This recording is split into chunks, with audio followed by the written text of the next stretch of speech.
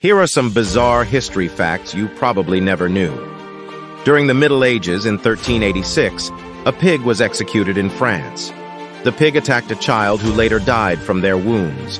The pig was arrested, kept in prison, and then sent to court where it stood trial for murder, was found guilty, and then executed by hanging. During the Victorian period, it was normal to photograph loved ones after they died. People would dress their newly deceased relatives in their best clothing and then put them in lifelike poses and photograph them.